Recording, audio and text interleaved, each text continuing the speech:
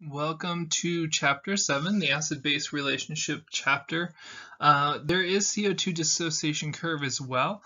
The next presentation I'll go over the CO2 curve.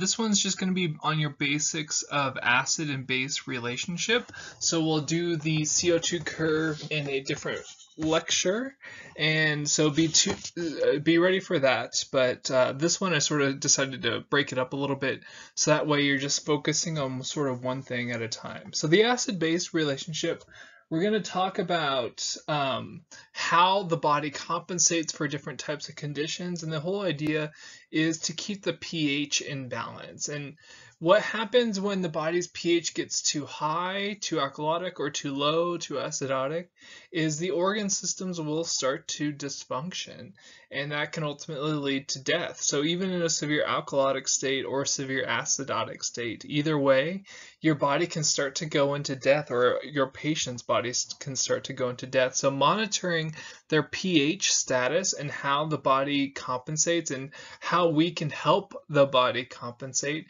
is going to be very, very important, especially if you're working in critical care medicine, whether it's in the neonatal ICU all the way through the pediatric ICU and adult ICU, even in home care patients and patients in our diagnostic lab that are doing treadmill exercise studies and all those other things. We're going to be looking at the patient's pH. We withdraw serial blood gases on athletes to look at when they go into lactic acidosis or when they hit their anaerobic threshold. Same thing when we do critical care medicine. If we have a patient that's in a severe sepsis that's in ARDS, we'll have to look at their acid-base balance and figure out benefits and risks associated with trying to help correct the pH, or is the pH at a level that is acceptable to sustaining life, not optimal, but to sustaining life, so that way we don't destroy lung tissue. So this is going to be a very pivotal PowerPoint on not only what normal blood gases are, and also to look at how do we label a blood gas. That's going to be important too, especially when you get into practice of medicine. So when you start to do this, you'll say, hey, the patient's in a complete acidosis, or the patient was in a partially compensated metabolic acidosis. What are the thoughts on making these changes on the ventilator? So these are all things that hopefully when you work through this and when we practice this, it will become a lot more useful to you, and it becomes a lot faster at knowing what's going on with the patient's body than just saying their pH was this, their CO2 was this, their bicarb was this, they were on oxygen, right? So instead of saying all that, I say, hey, they were in a partially compensated metabolic acidosis. And so that tells the whole rest of the care team, okay, so that makes sense why you made the move you made. So that's going to be important, so that way you too will understand the language of the hospital. It helps communicate the patient situation more efficiently, and so that's why the naming of the blood gases will come into play here. So let's go ahead and get started. But when you're going to look at this, we're going to look at a lot of stuff that you probably looked at a little bit in chemistry class. Electrolytes, right, the charged ions, and the big one that we're going to be looking at here is the hydrogen ion. So remember, hydrogen ions are a strong acid, and this is something that we're going to look at. We looked at with the oxyhemoglobin dissociation curve, but we're going to look at that here. A weak acid usually dissociates partially into ions, and so when we're looking at a lot of this, we're looking at taking a strong acid and turning it into a weak acid with one of our buffering systems. A strong base will dissociate completely, but a weak base reacts with the hydroxyls in the water, and it only has partial dissociation. So we're going to play with a little bit of chemistry in here. Don't let that be a mental block to you. It's going to be applied chemistry to what we're doing. And one of the big equations that we're going to look at here is going to be the Henderson-Hasselbalch equation. And that's going to pretty much be able to let us calculate what the pH is of our patient. And you're like, Derek, why would this be useful to me? Well, stay tuned and you'll find out. So let's get started. All right, so acids and bases. The body tries to maintain a normal homeostasis, and this is the big thing here, is we try to keep that normal environment of the red blood cell and in the blood vascular space as well as in our tissues. We need to keep that homeostasis because this is what regulates the function of all of the cells of our bodies. So if this is out of homeostasis, if it's out of its normal environment, then that's when things can become disorganized and that's when your body can start to shut down in certain places. So this is all about getting the patient to a homeostasis that's either survivable or back to where their baseline homeostasis was. Why do I say back to where their baseline was? Well, remember, we have people that have different lung disease. Let's say emphysema. At baseline, you guys now know enough that of what I've told you about emphysema, that these patients have a hard time breathing all the time, right? They have dyspnea at rest, right? They continually feel short of breath. Their ability to exchange gas is very poor because they lost a lot of surface area in their lungs. And so they usually have to wear some oxygen to compensate for less surface area. Well, normally, because there's less surface area, their ability to get oxygen into their bloodstream is very poor, and their ability to get CO2 out of the bloodstream is also poor. So not only do they have to wear oxygen, but also their pH on average is going to be a little bit lower than someone that does not have lung disease. They're going to be a little bit more hypercarbic, and their pH is going to be a little bit lower. Now, we're not talking about having a pH of 7.0 here. We're talking about having a pH of 7.35, right? We're talking about having just a lower pH, still within normal limits, but lower than your normal 7.40. So when we have a patient like that on mechanical ventilation, or a patient like that that's super sick, we want to take them back to their normal. So instead of aiming for a pH of 7.40 with our breathing machines and targeting a specific pH that's perfect for someone that doesn't have lung disease, we're going to take into account that this patient has lung disease and their baseline pH is lower, and we're going to let them be a little bit more hypercarbic. We're going to let them be a little bit more acidic, like I said, to their baseline.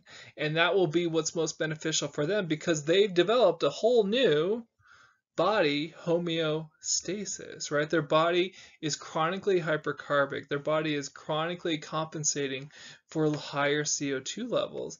And so we have to understand we need to target that patient's baseline healthy condition, not what is perfect in the perfect world for someone that has no lung disease.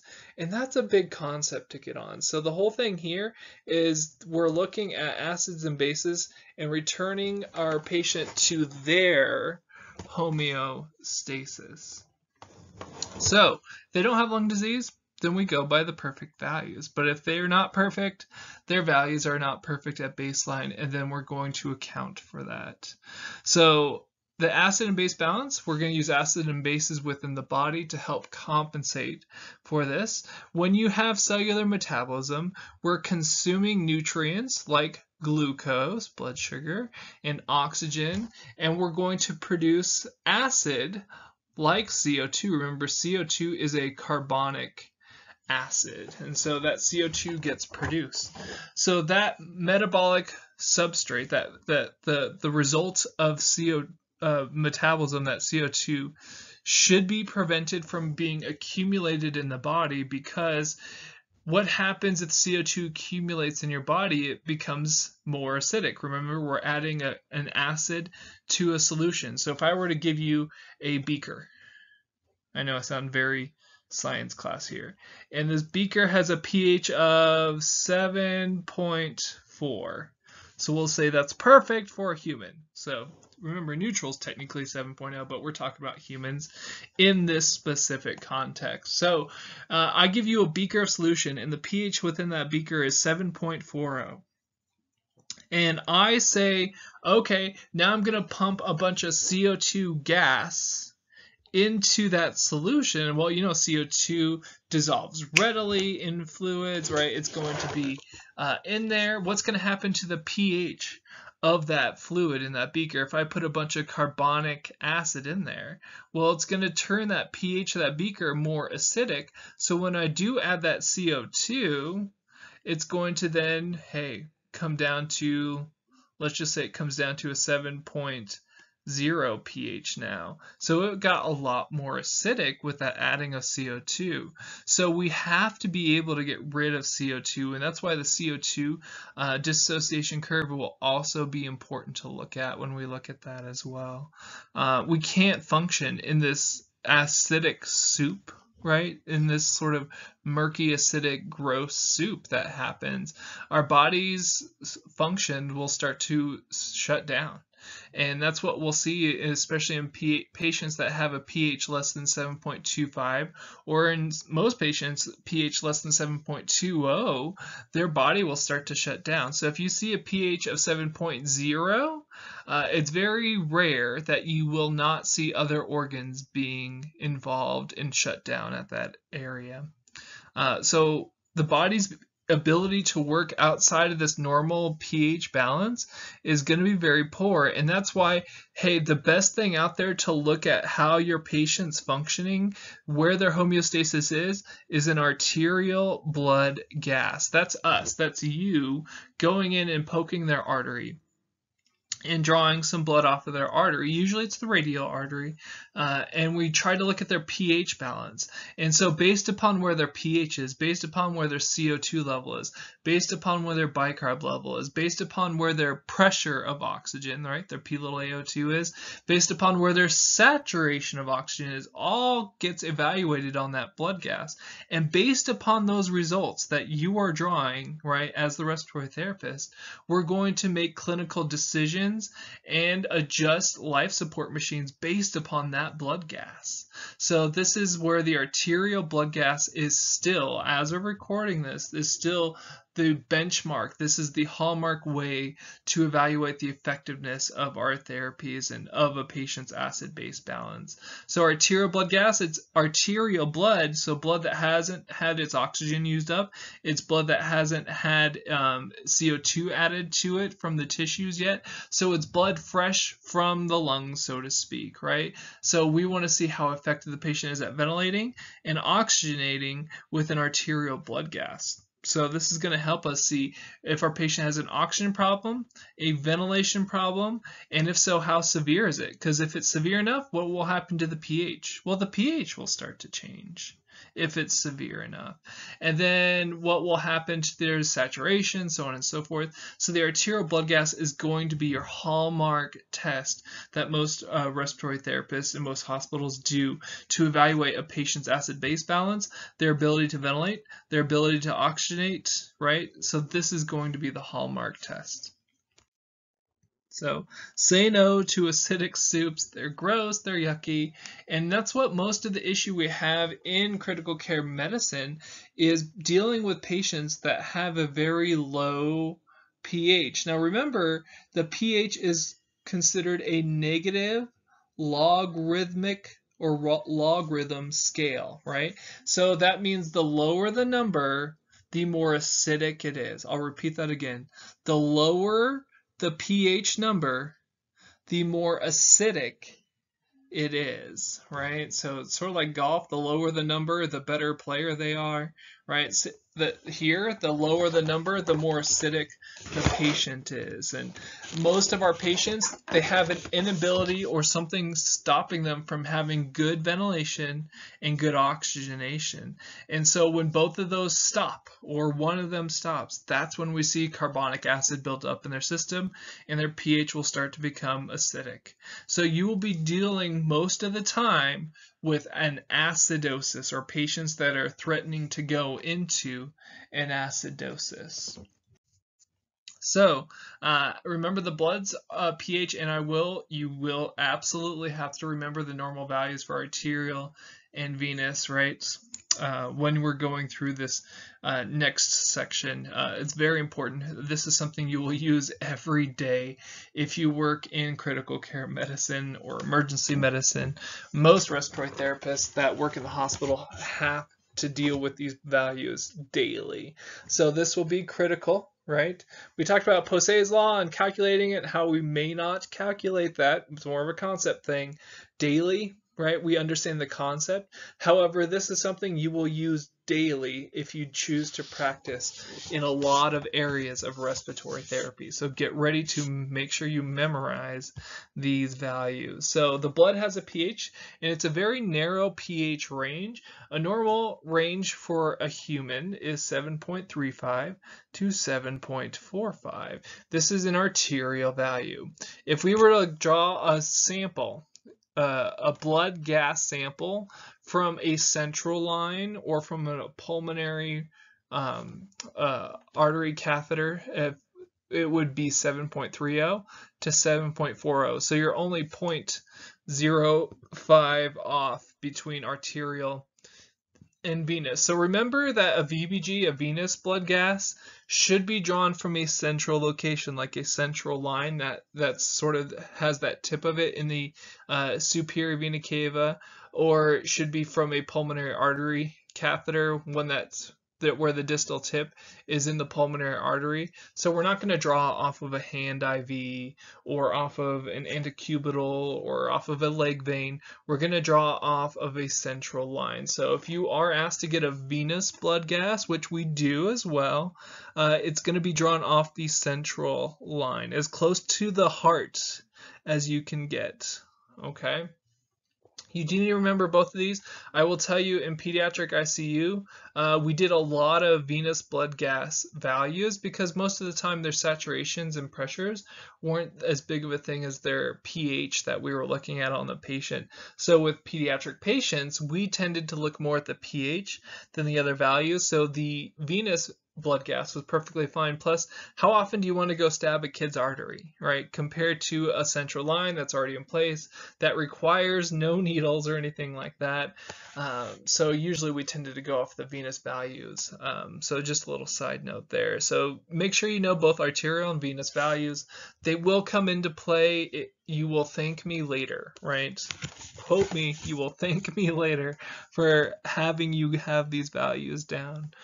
So if the arterial pH is greater than 7.45, this is an alkalosis or an alkalemia. Emia is blood, right? It means the blood is alkalotic. Some people call this basic. This blood is basic, right? You haven't a lot of base going on. So the blood has a lot of bicarb, right? Bicarb is a base. The bicarbonate ion there. Remember, it's an anion, and hydrogen is a cation. So bicarb is a base. If a patient was severely acidotic, right? So if I had this beaker, so up here I'm going to draw a beaker, and I have a solution in here. And let's say the pH of that beaker was 7.0. Okay, not good for a human. Okay, so then I ask you, what can I do to make this solution, right? What can I do to make what's in this beaker more towards a normal pH? You say, hey, if I add some bicarb to that solution, right, then I can easily change the pH. And that's what happens here. If a patient has a severely low pH, one of our solutions for a patient that has a very, very low pH, now I'm talking in this range, like a 7.0, would be to give this patient some bicarb. And that's a medicine that we can give through their IV. Right, that's something we can give through their IV to help make their pH buffer to get closer to a 7.40 or closer to a survivable pH. So if you have an alkalosis, that usually means you have a lot of base going on or you've lost a lot of acid. What do I mean by that? Okay, I'm glad you asked. Hypothetically. Okay, so let's say I have a pH of 7.5. All right, that's alkalotic. And once we get into a pH of 7.5, I know it's a very narrow range, but once you get into pHs of 7.5, that's a range where people can start to go into seizures and have different things go on with them. So this can be a very serious issue too. So if I have a pH of 7.5, one of two things happened, okay? And this is where we'll get into the GAP versus non-GAP acidosis, or GAP versus non-GAP, right? So one of two things happened. Either I did something where I gave them an IV of bicarb and dumped a ton of bicarb. HCO3 minus. I gave them a ton of bicarb. Right? That is one thing that could have happened. I could have accidentally, instead of giving saline to this patient, I could have given bicarb to this patient and altered their pH to be that level. So I either gave them a ton of bicarb or, right? So let me open up your mind a little bit here. Pretend this didn't happen. I did not give them bicarb, but I still have a pH of 7.5. But what happened here is the patient got rid of hydrogen ions. So the solution somehow got rid of hydrogen ions. So let's say someone has massive vomiting, right? And I'm not making this up, right? If you have a patient that just vomits, what's in their stomach? Is it stomach acid or stomach base? Stomach acid, right? HCl. So when you're looking at this, your stomach acid, you're losing. So this patient that just is non-stop vomiting over here, what's happening to their pH? If they're losing an acid, the pH of the blood is becoming more basic, right? We're getting rid of an acid, so therefore what's left over is going to have a greater ratio of base to acid because we lost the acid. So I just want to open up your mind where when we're looking at a patient clinically and we see a pH of 7.0 or we see a pH of 7.5, you need to think critically here and think, were they losing an acid, right? If you have the patient at 7.5, were they losing an acid, or did we give them a base, right? Did we give them something that was a base? Or in the patient over here that has a pH of 7.0, did we add an acid, right? Did the patient go into hypoxemia and go to metabolic acidosis, right? Do we add an acid to the solution? Or, here's where it gets funny, and I'm not making this up, right? This can actually do it. Or did they have something like massive diarrhea? Poop is basic, right? So if they had a massive amount of diarrhea and they lost a ton of GI material, that's losing a lot of base. That's losing a lot of bicarb. So in that patient that has a severe acidosis, is it something where their body created an acid and made the pH of 7.0? Or is it something where their body actually got rid of a base and made it a 7.0? So I'm just trying to open you guys up to the critical thought process that you will need for critical care medicine, okay? So just because you see a pH that's acidotic or a pH that's alkalotic, you need to think critically and be like, okay, chemistry, to make a solution acidic, I can either add an acid or I can get rid of a base. Chemistry, if I have a solution, I have a beaker that's 7.5, it got to 7.5 because I either added a base or I got rid of an acid, right? So I want you to open up your mind there to think, was this patient having massive vomiting? Was this patient having diarrhea, right? Was there something like this going on that can cause that acid-base balance to shift, and that can help you focus on a solution, okay? So I know this is a lot. That's why you can always rewind this, watch it again. But think about that whole beaker, right? How did it get to that pH of 7.0? How did it get to that pH of 7.5? So when you have that patient in front of you and they have a pH of 7.5, hey, either we gave them too much bicarb, which will be pretty easy to know because their CO2 levels will actually be up. That's because the bicarb is what's produced with CO2 is produced because that's the product of giving bicarb. Or we can see if their body got rid of an acid, right? So this is something like vomiting, like they were massively throwing up, or we could look at the pH of their urine, things like that. So greater than 7.45 is considered alkalotic, alkalemic, or basic. If an arterial pH is less than 7.35, it's called an acidosis or an acidemia. In this case, an acidosis means we have a lot of hydrogen ions going on. And so that's what we'll be looking at a lot here. So there are 3 ways that we usually buffer the acids and bases in our body. All right, so there's 3 ways. The chemical buffer system acts immediately. It's already what's in your bloodstream. It takes it from being a strong acid to a weak acid, right?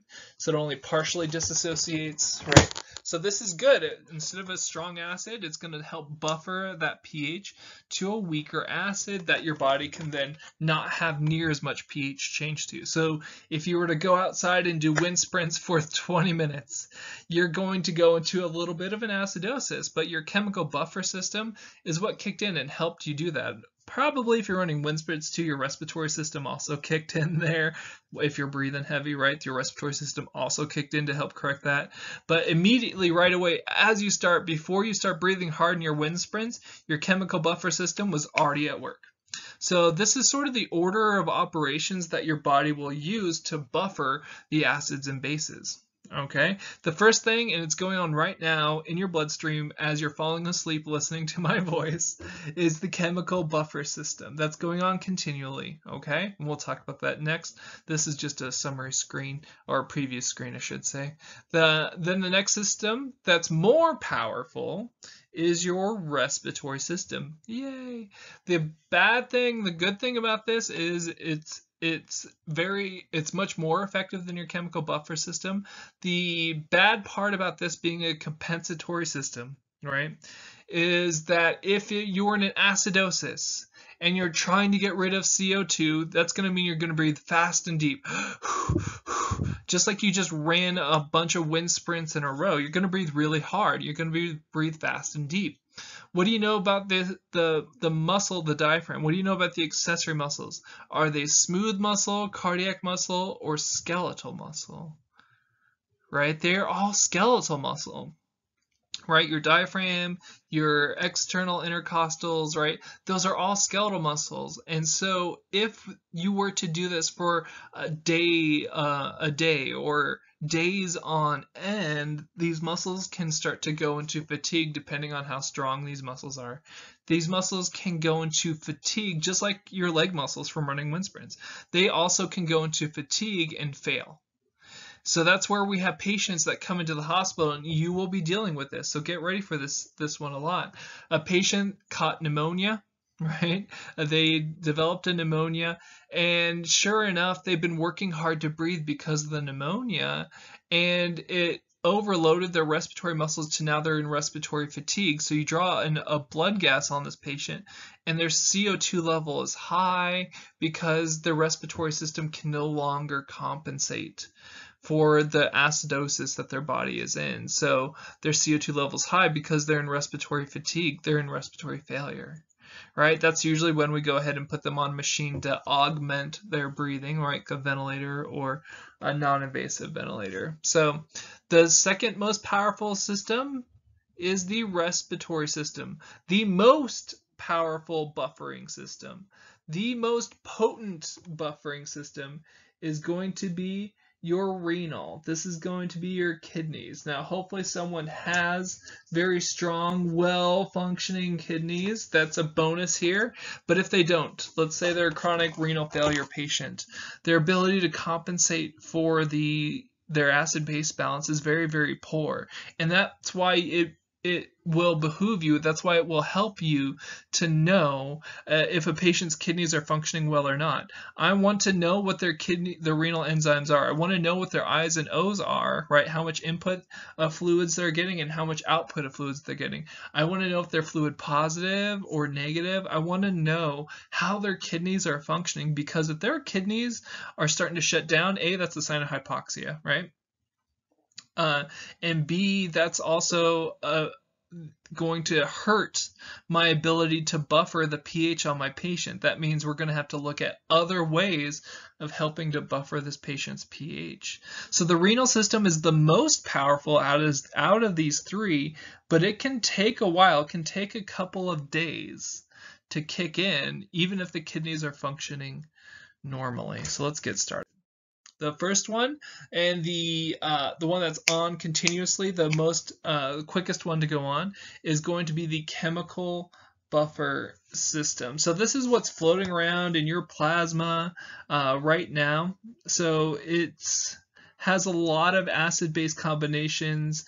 So the ones that we're going to look at here are going to be the carbonic acid bicarb buffer system, the phosphate buffer system, and the protein buffer system. So within this heading of the chemical buffer system, you have these three subheadings, right? These three things. These are the buffering pairs that's going on in your body right now, right?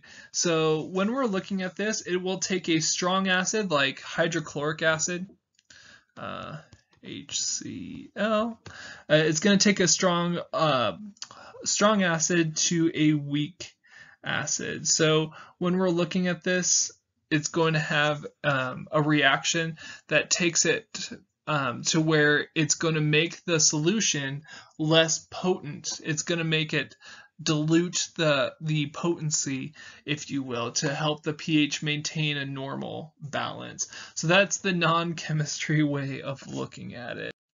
So one of the things, if you are into chemistry, if you take a strong acid like hydrochloric acid up here, if we take hydrochloric acid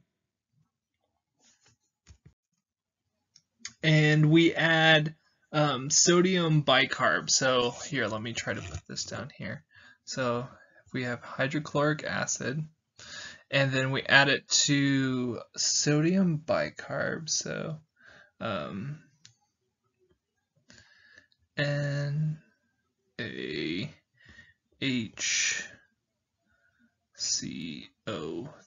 minus. All right, so if we add sodium bicarb, which is part of this, right? If we have sodium bicarb, it will produce, if we're looking at this, it will cause a reaction that will then send it to H2CO3. So when we're looking at this, it'll cause H2CO3, and that means it will also break down into sodium chloride, NaCl, right? So saline, right? So what we've done here is we've taken a strong acid and we've disassociated it to a weak acid, right? So that's what we've done here in this sodium bicarb. That's something you naturally have sodium and bicarb floating around in your bloodstream right now. And so this is something that just takes a strong acid into a weak acid. So hopefully if you're a chemistry person, that sort of helped you out there a little bit looking at it. We can go into much more in depth there. However, I won't do it in this video. This is not that type of video.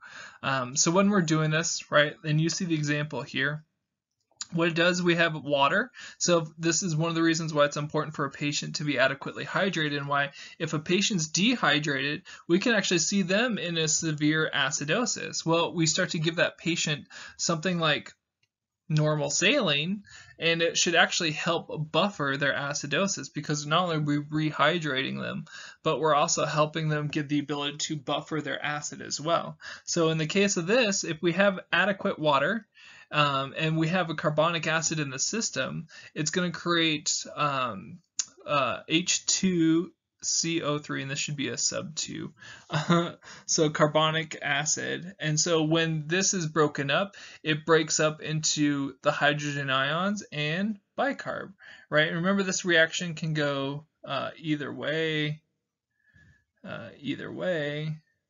right? And so if we give a patient a bunch of bicarb, right, it's going to combine with a hydrogen ion. So here's a situation. We give your patient bicarb because their pH is 7.0. And you're like, hey, Derek, I remember you saying, hey, bicarb could help with a patient that has a pH of 7.0 because it's a base, right? So you give this patient bicarb. Okay. You give this patient bicarb. The bicarb combines with the hydrogen ion, which is the acid, to make carbonic acid, H2CO3, right? So H2CO3 will then dissociate into CO2 and water. That's the product of this reaction going this way, okay? So this means, how do I know we gave someone a bunch of bicarb?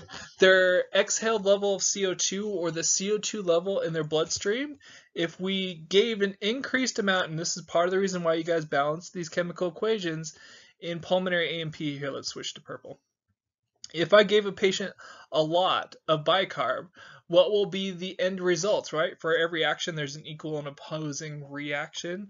What will happen to the CO2 level in their bloodstream if I give someone a lot of bicarb? Well, if I give a lot of bicarb, remember balancing equations, their CO2 level will also be increased as well. So if we give a patient bicarb, it can actually increase the CO2 level in their bloodstream. Do you see that? So here's the question, and this is why we don't do it for just a light acidosis. So this is why a patient has to have a severe acidosis, less than 7.20 before we give bicarb, is because if we give bicarb, it will create more CO2 in their bloodstream. When you have more CO2 in the bloodstream, is there as much room on the hemoglobin molecule to carry oxygen? Is there ability to carry oxygen to their tissues increased or decreased? Carry. Well, if the parking spaces are being taken up by an increased CO2 level on the hemoglobin molecule, then your ability to carry oxygen to your tissues then decreases. So the risk that you run when you do give bicarb on a patient with an acidosis would be to actually cause tissue hypoxia. I hope you sort of see that. So in critical care medicine, unless a patient has a severe pH like a 7.0 or 6.9, we usually do not give bicarb because it does have an effect, and you just went over it here, of increasing their CO2 levels. Well, let's say this patient is someone that has emphysema, and their baseline CO2 levels are really high, and their ability to get CO2 out of their bloodstream is very, very poor. This could actually push this patient over the limit into a more of an acidosis at the tissue level, and then cause them to get worse. So this is why this is not an always fix. I hope you see that. Only in an emergent situation, like a severe pH, do we give it to help normalize it a little bit. We're not going to give enough to normalize it, but just to help a little bit, because we don't want too much CO2 being created. So it makes your pH look better, but ultimately what's going off the tissues is your CO2 at the tissues, your oxygen delivery to your tissues is worse, and the patient will ultimately, at the end of it, get worse altogether. So in critical care medicine, you'll see the sort of debate about bicarb. And bicarb, we're very cautious about giving it unless their pH is severe. I hope you sort of see that. All right, so you should know the 3 buffer systems that are within the chemical buffer system. Remember, they were on that screen there. So hopefully you got that. And I remember talking in the opening screen here a little bit about the Henderson-Hasselbalch equation. So the Henderson-Hasselbalch equation is one of my favorite ones here. And I won't make you calculate it on the exam, although I could. That would be awesome, but I won't. When we're looking at the Henderson-Hasselbalch, it's an equation that allows us to calculate someone's pH.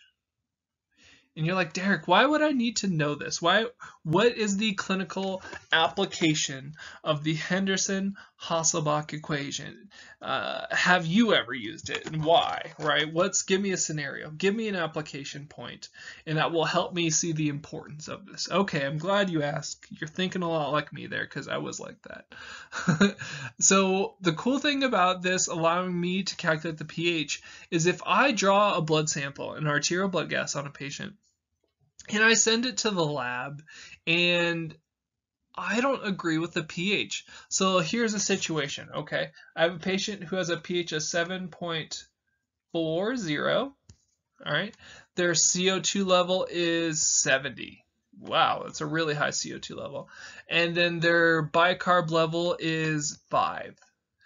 So that's really, really low. So that's acidic. So if their bicarb level is acidic, their CO2 level is acidic, but their pH level is normal. Does that make sense? It does not make sense, right?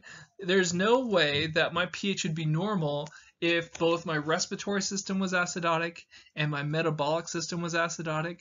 There's no way my pH would be normal. So how do I know what the normal pH, how do I know that this is my patient's pH? Because remember, we make critical decisions based upon that patient's pH. So this looks terrible. So what I would do is I would actually calculate the Henderson-Hasselbalch equation to figure out what their calculated pH is. Now, odds are this could have been a lab error, right?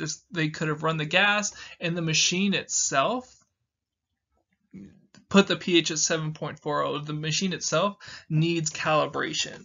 And so if we don't look at this critically as respiratory therapists and see, hey, that's acidotic, that doesn't make sense why it's that way.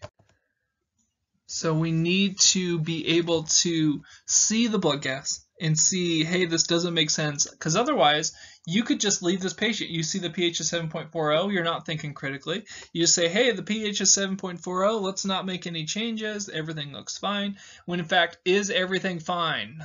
It is not. That patient is in very bad situation with a bicarb of 5 and a CO2 of 70. That's very, very bad, and that's not life-sustaining.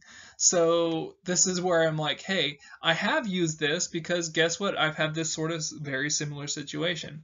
High CO2, low bicarb, so that patient was in acidosis on both of those, and I had a perfect pH. And I'm like, that doesn't make sense. So I calculated, I'm like, oh, yeah, the pH should be like a 7.2 something, right? When I calculated it and I called the lab, I said, hey, can you guys rerun that on a different machine or recalibrate and rerun that gas on that machine? And so they did so, and sure enough, the machine was out of calibration. So this is something that may assist you in looking for calibration or in helping understand that pH is either perfectly fine and it makes sense, or that pH is not fine and it could be a machine error. Because remember, your patient's life, you as the expert in this area will be the one that recognizes this and alerts the rest of the team to help make sure we get the most accurate data possible. All right, so the calculation here, it looks crazy. Does this not look crazy? pK plus the log of bicarb over carbonic acid. Right? And do we actually know what carbonic acid is on our pH? We don't. We can't measure that because it's such a fast exchange when we're looking at the chemistry of it. So here's the thing. We have a constant, and that's the pH of 6.1. That is our constant for a human, right? If you've taken chemistry before, you know that pKs can be different. But for a human, our 6.1. So when we're doing this, we do 6.1 plus the log of bicarb over carbonic acid. Well, we can't measure carbonic acid. We can't just draw a blood sample and be like, hey, this is their carbonic acid. No, because it's such a fast reaction, we can't catch carbonic acid. But what we can do is, hey, we know that there is a carbonic acid in this patient's bloodstream, and it's PaCO2. So what we do is we sort of do a conversion factor. Don't you love this? We take the PaCO2 times 0.03, not 003, right? I could understand where you would get that. You'd be like, oh, I just went over all those other calculations where we did 0.003, and this one's just 0.03. I know. I know, but this one is just 0.03. So if I take my PaCO2 times 0.03, that is roughly the equivalent of the carbonic acid. So I can actually do this calculation, and we can do one together in one of the Zoom meetings. Just remind me to do this together. This looks crazy, I know, but it's actually not that hard to do, and we'll do it together, right? Well, just got to remind me, and I'll try to write it down too, but when we're looking at this, ultimately what we're looking at too, and I like equations, not because the math involved, right? That's not the part that I enjoy it. I like the math part of it because, or the equation part of this, because it explains how pH is figured out. Because when you're looking at this, you're comparing the ratio of bicarb to acid, right? CO2 times 0.03. All right.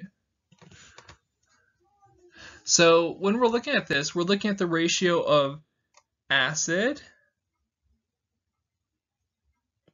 of bases and acid. So we have bicarb, which is a base, and CO2, which is an acid. So we're looking at what determines our pH is the ratio ultimately of base and acids in our bloodstream, right? And that's what we talked about on one of the opening screens there, is that, hey, when we're looking at pH, we have that beaker. We either have a lot of bicarb that's causing it to be the pH to be off, or we have no bicarb that's causing the pH off. We have a lot of acid, or we don't have enough acid that's causing the pH to be off. So this equation is actually looking at, hey, what makes up pH? Well, pH is the ratio of bicarb or a base to acids in your system. So yes, I do want you to memorize this equation. Is it something you'll be using every day? Probably not. But what I want you to do is, in my hope, is that maybe you do have it on like a little card that's in your badge holder, right? That's part of all your equations Derek thought was important. But what I hope you to remember is be like, you see a blood gas down the road and you see this sort of situation that's going up here, like what we see at the top of the screen. You see that situation and you said, oh, there was something I could do about that, right? And then you're like, oh yeah, Derek said to calculate a pH, you just got to do this equation. So you look at your little card and there's the equation. So you know that, hey, there's something I can do to fix this problem, to figure out why this looks so funky, right? So that would be my hope, is you remember the tool to use in this situation. So the tool to use in this situation, when you have a weird looking blood gas values where you have a normal pH and everything else looks abnormal, your tool to help you understand if this is a lab error or not is going to be the Henderson-Hasselbalch tool, the Henderson-Hasselbalch equation. Okay, so that was what we were talking about there, and that was part of your chemical buffer system, right? The bicarb and carbonic acid that's naturally floating around in your bloodstream right now. The second most powerful compensator for acid and bases is going to be your respiratory system. So this acts within minutes, so it's not immediate like your chemical buffer system. This is going to be, hey, wait a couple minutes. And then if the chemical buffer system doesn't do its thing, that's when the respiratory system kicks in, right? So this is when you start breathing heavy when you're on a treadmill or doing wind sprints or, doing my Zumba class, right? One of those things, it's going to cause your respiratory system to ultimately be like, okay, you've created a lactic acidosis and your chemical buffer is not kicking in, so I'm going to kick in. That's where you start breathing fast and deep. So this is your second line of defense after the chemical buffer system. So what do you do? How does it work? So this works by either increasing or decreasing your breathing depth or rate. So remember, if someone is acidotic, odds are they have a lot of CO2 in their bloodstream, okay? Their pH is low, right? That's the definition of acidosis, less than 7.35.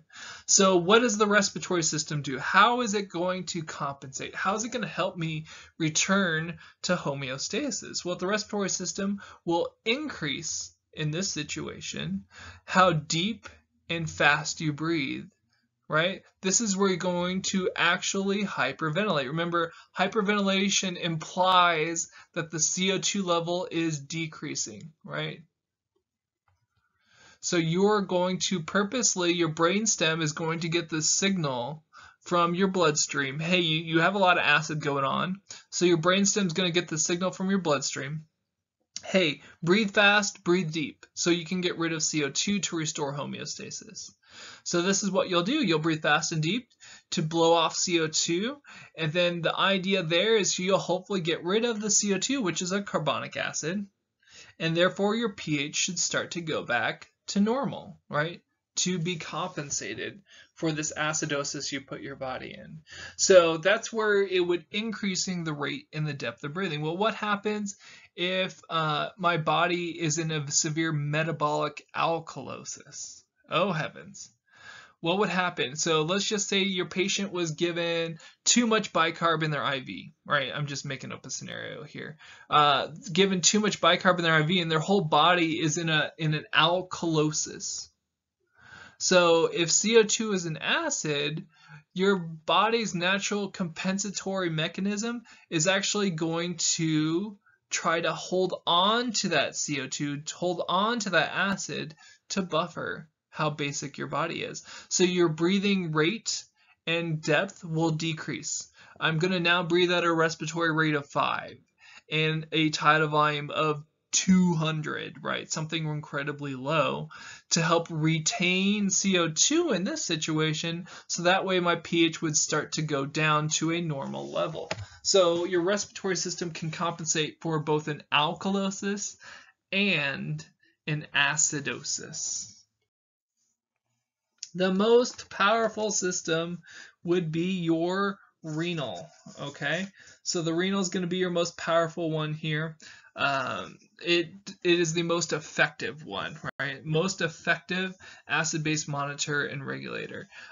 This assumes that your kidneys are functioning well, or the patient's kidneys are functioning well. Hopefully yours are functioning well too.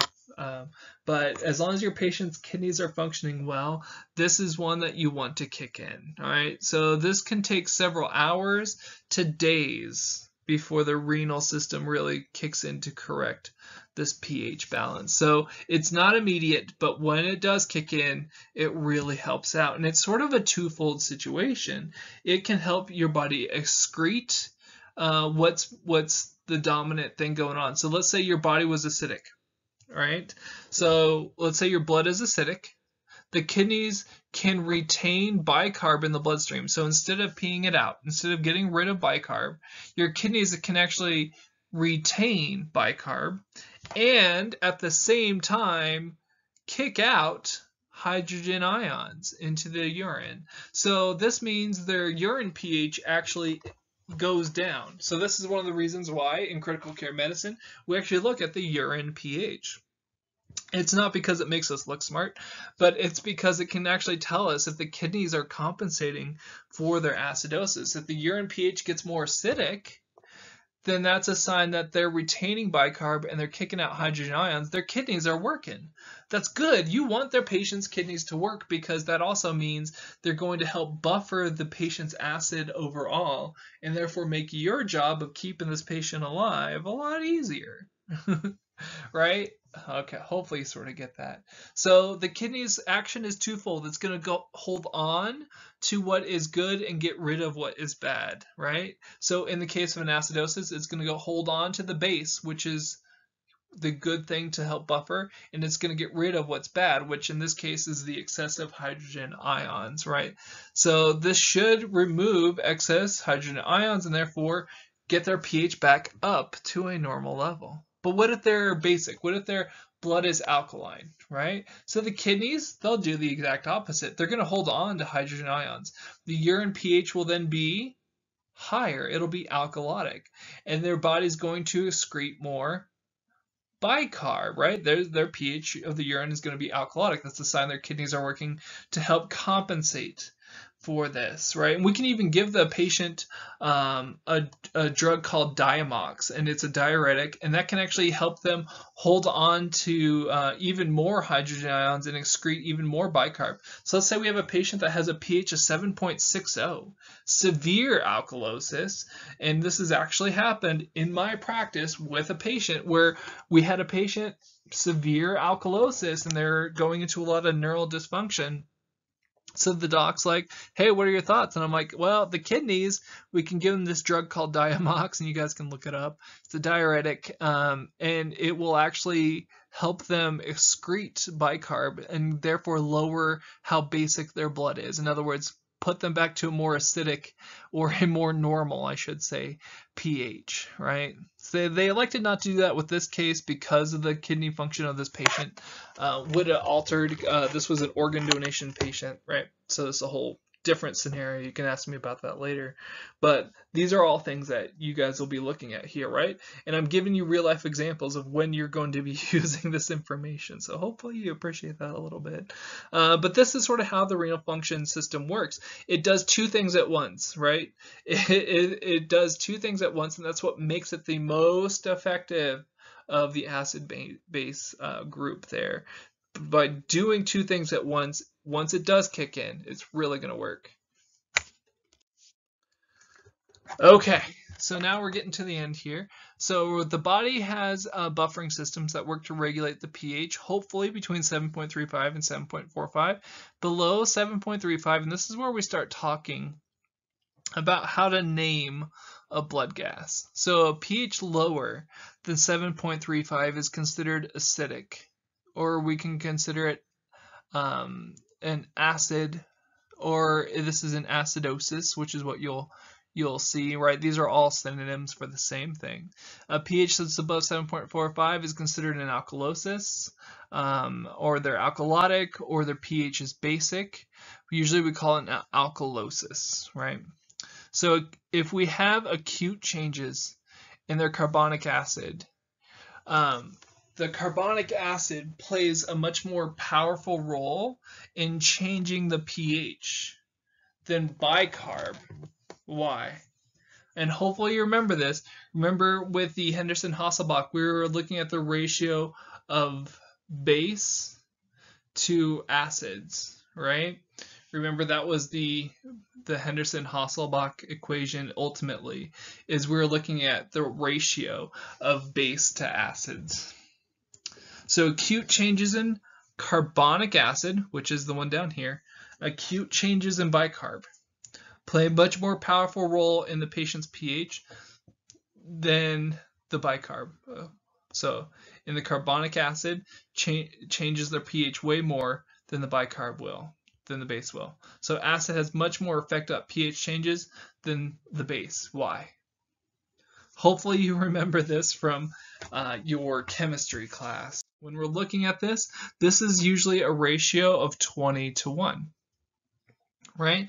And this can be thrown off because of the patient's acid-base balance. So if we have too much acid or too little base, too much base, too little acid, remember we were talking about, hey, we got this beaker and it's 7.0, and this beaker over here and it's 7.5, right? So this is what we were talking about before. I normally have a 20:1 ratio, so let's just do this one, right? And then 7.4, all right? It's supposed to be a decimal. 7.4, and this would be a ratio of 20:1, okay? Of bicarb to acid, okay? So base, I'll put a B for base and then an A for acid. So that's a normal ratio. That's where we have a pH of 7.4 for our patient. Okay, so over here we have a pH of 7.0, okay? So that means something is thrown off here. So what if I had a ratio here of still 20 of bicarb, but now I have 2 of acid? So I have twice the amount of acid, and I have not changed my bicarb at all. My bicarb is still 20. You see how that can have a huge change. So if I were to take this solution, and if I wanted this solution to go back to a pH of 7.4, I would have to add an extra 20 of bicarb, so then it would be 40:2, and then that would send it back to a normal 7.40. So this is our normal homeostasis ratio, is that 20:1. So when we're looking at this beaker over here, the 7.0 beaker, in this situation, our body added more acid. This could be a lactic acidosis, like you running up and down stairs really fast, right?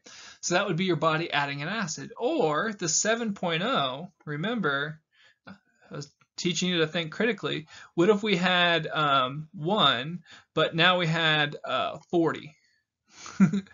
Oh, heavens. Uh-oh. Would this work out? This would not work out because this would be basic. Uh-oh. What about this situation? If I had a bicarb of 10 and an acid of 1. So in this situation, I would still be acidic. I could still have a pH of 7.0, let's just say.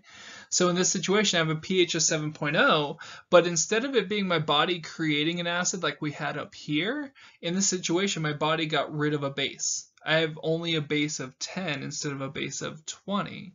And so because there's less base in this solution, my pH decreased. Do you guys see that? So hopefully that sort of helps you make sense when we were looking at that before, is we need this ratio of 20:1. So it can be due to imbalances, whether it's too little base or too much acid, or in the case of the pH of 7.5, too much base and too little acid, or the patient's getting rid of a lot of acid with vomiting, or the patient has the addition of a base, like someone gave them a bicarb transfusion, right? Something like that could be going on. So in acidosis, in general, if we do see a patient in acidosis, there are general 2 things that are sort of at fault, okay, in general. So it's usually a respiratory problem. So this is where we get to start assigning blame. Hopefully you are excited about assigning blame. I think it's fun. So either it's the result of a respiratory problem, like we're not breathing deep, we're not breathing fast, the respiratory system is not compensating, right? So that means their CO2 level in their bloodstream is high, right? So or it could be something where their bicarb, right, could be the issue here. So in this case, there'd be too little of bicarb, like what we've seen down here.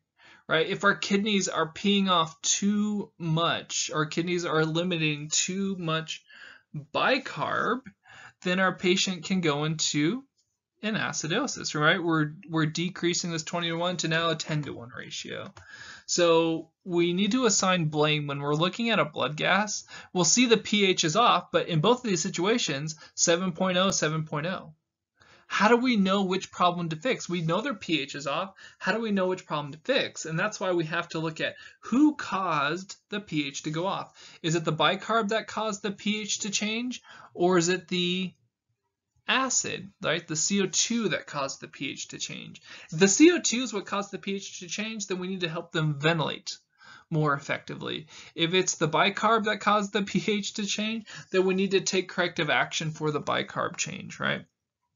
So we need to start assigning what caused their acidosis. Is it a respiratory acidosis or a metabolic, which is the bicarb, metabolic acidosis? And in alkalosis, same thing. It could be either a respiratory problem where a patient's seen a ghost and they blew off a lot of CO2, right? Right?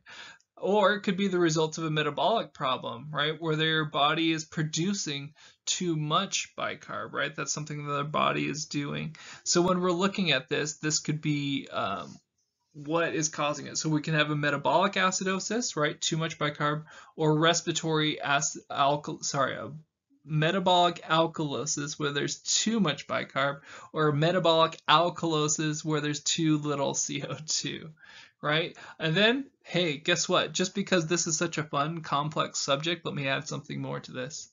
Sometimes both of them can be at fault. Boo. All right. So this is where we have a combination problem where here, let's give an example. I have a pH of 7.0. So that's acidic. So I'm just going to put a little A here for acidic. And I have a CO2 level of, let's just say 100.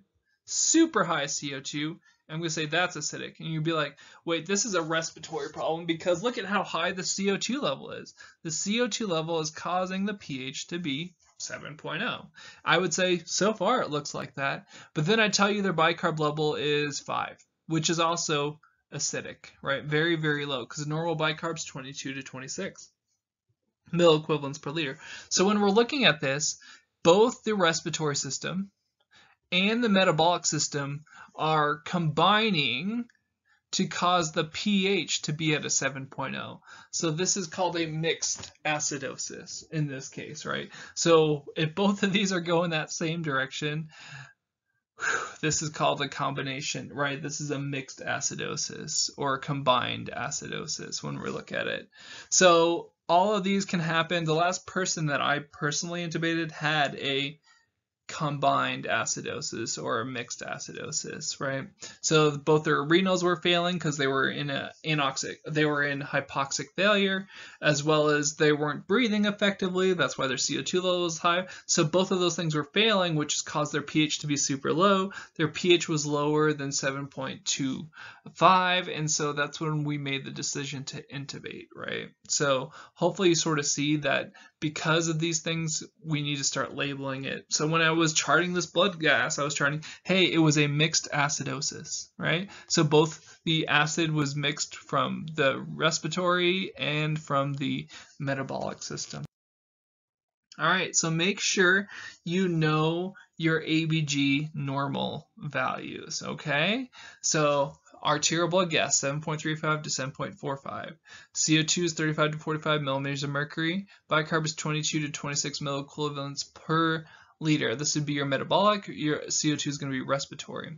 So one of the things that I do when I would look at these things, and what I did as a student, is I would write this in the top quarter of my paper in my notes, and it'd be 7.45. Anything greater than that is basic.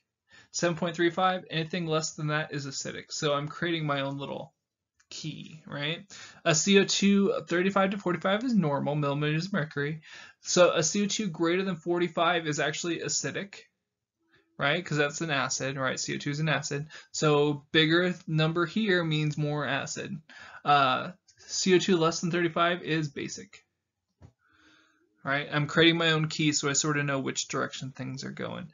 My bicarb's 22 to 26. Bicarb is a base, so more bicarb equals more base. So anything greater than 26 is considered basic, and then anything less than 22 is considered acidic.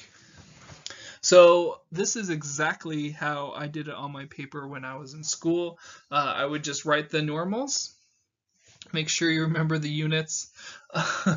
pH doesn't have a unit, but millimeters of mercury, milliequivalents per liter for bicarb. Make sure that you know which direction each of these goes. So if I say, hey, their CO2 is 80, you would say that's an acidosis. Or I say their bicarb is 50, you would say that's an alkalosis, right? So you do need to know which direction is acidic, which direction is basic in this whole thing. So make sure you got your normals down. Your book may say 22 to 28. Like I said, I want you to do 22 to 26. That's what you will be tested on ultimately when it comes down to it in the future. So this is where we get to have a little bit of fun. So our body tries hard to compensate for acid-base balances. We've already talked about this. The idea is to get to homeostasis. This goes back to pretty much our first screen. So our body is trying to bring our pH back to normal. So when we are looking at labeling a blood gas, not only are we labeling who caused the pH to be off, right? Respiratory acidosis, or metabolic acidosis. Who caused the pH to be off? So not only are we labeling that, but we also want to comment at what stage of compensation is this patient at. So in other words, did this just happen and this is an acute situation and the patient has pretty much uncompensated? They have not done anything to correct their pH yet. So what do I mean by that? Here, let's do an example. So I have a pH of 7.0. I'm just going to keep that pH. And a CO2 level of 60. Oh, heavens. And a bicarb level of 24. Okay, so this is where you make sure you do your normals. 7.35 to 7.45. 35 to 45, and then 22 to 26. Less than 7.35 is acidic, and then basic, and then less than 35 is basic, greater than 45 is acidic, 22 less than 22 is acidic, and greater than 26 is basic. Okay, so I've done exactly what I used to do, right? What I recommend you do anyway. So now I'm looking at this. Okay, so I have a pH of 7.0, pH CO2, and then I'll just put B for bicarb. So when we're looking at this patient, they have a pH that's severely low, and their CO2 is really, really high. So this is a respiratory, right? Because this CO2 is the respiratory system. Respiratory acidosis, right? Okay, so I have a patient that's a respiratory acidosis, but how compensated for this acidosis are they? Well, did their bicarb, is that abnormal at all, right? A normal bicarb up here is 22 to 26, and so this person's bicarb is normal. So that means whatever happened here to cause the CO2 level to be up and the pH to be down is uncompensated. In other words, it did not change, no change. It's supposed to be a change. It did not change the bicarb. It's uncompensated. So this would be considered an acute respiratory acidosis. Once again, because the bicarb did not change, right? The bicarb's normal. This would be an uncompensated or acute respiratory acidosis. Hopefully that makes sense, right? We have one of them that's off that caused the pH to change, and the other one's normal. So one of these is off, like in this situation, the CO2 is way off. The other one, the bicarb, is normal. So if only one of them is off and the other one's normal, then that's an acute situation. The kidneys have not recognized this yet. Okay, partially compensated. Okay, this means your body has started to account for this situation. So what does that mean? Partially compensated. So I have a pH, and let's just do a blood gas down here. A pH of 7.3, a CO2 of 60. This patient is still not looking great. And let's just say I have a bicarb of 30. Okay. So what's happening here? If I have a pH of 7.3, I still have an acidosis. I'm just going to write the letter A next to it because I know we have an acidosis of some sort. The CO2 of 60 is an acidosis, right? And then a bicarb of 30 is actually basic. Okay. So one of these is acidic, where the CO2 is acidic. The bicarb is basic. So these two are trying to compensate for each other, right? Oh, you're acidic, I'm going to try to be basic. Or you're basic, I'm going to try to be acidic. So we see the kidneys here kicking in to compensate for the high CO2 levels. So because the pH is still off, because the pH is still abnormal, right? We haven't reached a normal pH yet. This is going to be considered a partially compensated. So this is going to be a partially compensated respiratory acidosis. Why is it a respiratory acidosis? Because the CO2 level is acidic and the pH is acidic. So this is a respiratory acidosis. And we do have the kidneys kicking in because that level is opposite, right? And it's partially compensated. So this is what's called a partially compensated acidosis, right? Or it could work the same in alkalosis. And we'll do some more examples later on. So this would be a partially compensated acidosis, respiratory acidosis. All right, what's the third one down here? It says chronic. Okay, so imagine, if you will, someone that has emphysema, someone that has chronically high CO2 levels. So here, let me do this. I have a patient whose pH is 7.37. Okay, a CO2 of 60. I'm just going to keep using that. And a bicarb of 31. Okay, so now this patient, when I look at the pH, usually I would go through these and just label them one at a time. So I'm looking at the pH. The pH is normal, right? Normal 7.35 to 7.45. So it's normal, but in this situation it leans towards what? the acidic side. So I put a sub A next to it, even though it's normal. Normal, the CO2 is not normal, that's acidic, so I'm going to label it that way. All right, and then the bicarb is 31, which is basic, so I'm going to label it that way. Okay, so since I have a normal pH, this is a chronic compensation. In other words, the bicarb and the lungs, right, the bicarb and the CO2 have compensated for each other to the way that we now have a normal range pH. So this patient chronically has a high CO2 level, and because of their chronic high CO2 level, they have a chronically high bicarb level to compensate to the point where they now have a normal pH. So this would be a chronic, still because this leans towards the acidic side and so does the CO2, this would be a chronic respiratory acidosis or a compensated respiratory acidosis. Those are synonyms, right? A chronic or compensated, synonyms, right? So you'll see it both ways. Not something I created, that's just something that's out there. So this would be a chronic or compensated respiratory acidosis. So this would be sort of a blood gas that you could see from someone that has emphysema, right?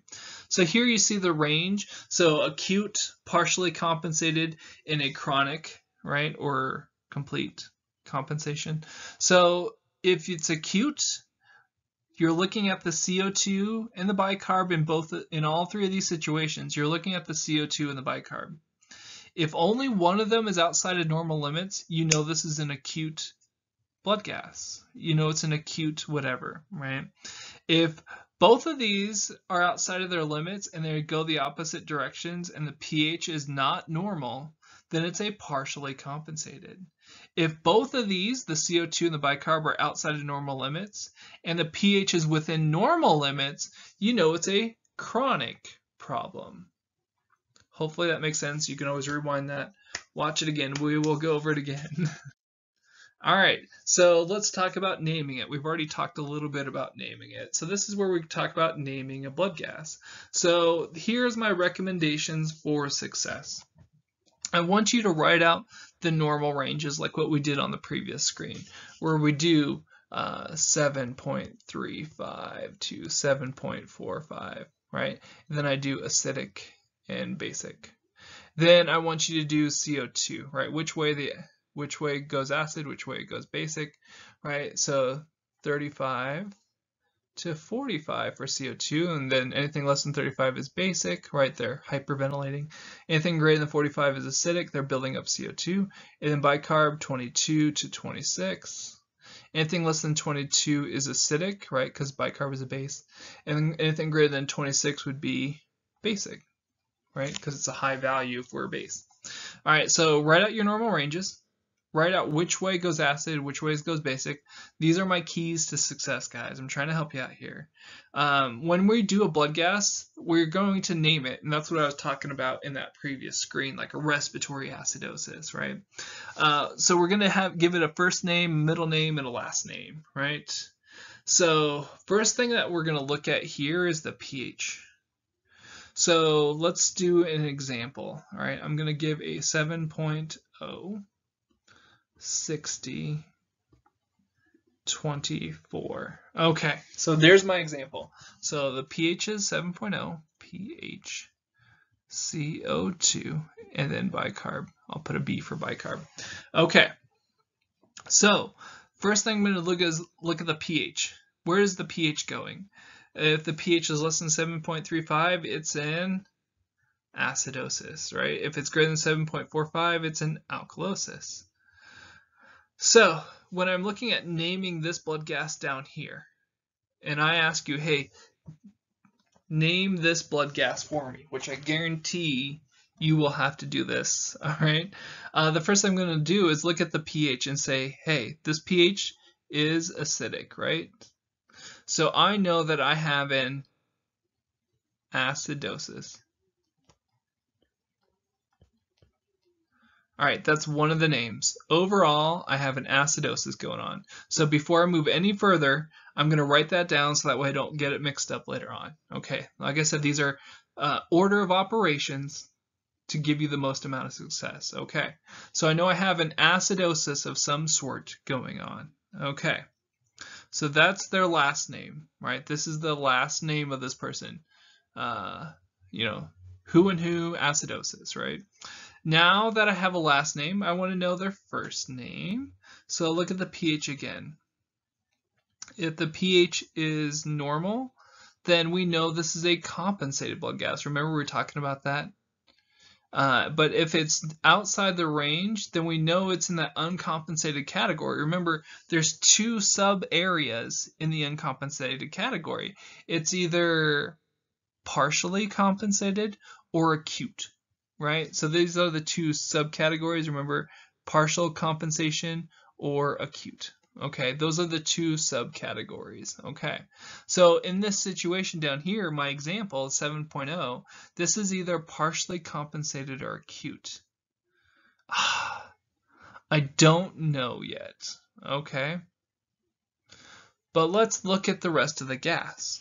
I have a CO2 of 60, which is acidic, so I'm going to write a little A next to it, and a bicarb of 24, which is normal. Okay, so I put the N there for normal. So when I'm looking at this, is this partially compensated or acute? Well, I'm looking at the CO2 and the bicarb, right? These are the two that I'm looking at right now. CO2 and bicarb.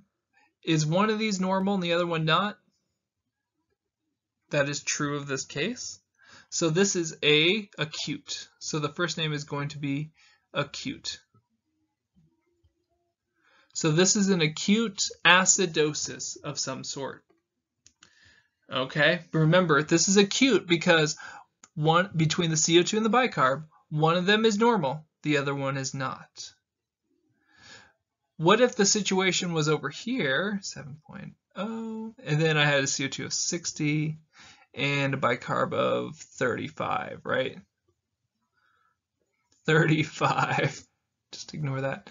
So when we're looking at this, this would be a partially compensated because both of these were off and they're going in opposite directions. So one was basic, one's acidic, right? That would be partially compensated, but we don't have that in this case.